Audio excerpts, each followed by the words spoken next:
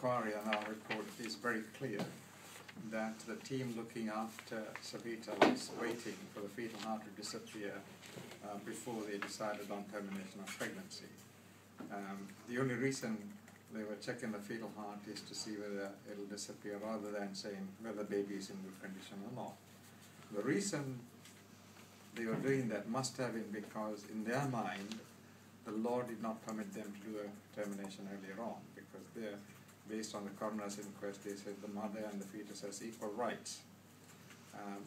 So that distracted them from looking at the mother, how she might suddenly deteriorate in some way. So our report indicates that the law has to change in some way, but it is not only the law, but also the medical community has to work with the legal community to say when can we think the risk factor is going to move very rapidly to deterioration of health.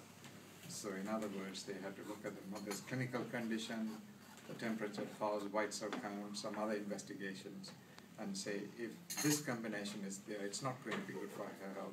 Therefore, they should terminate the pregnancy, and the law should say, well, under those circumstances, they should terminate the pregnancy.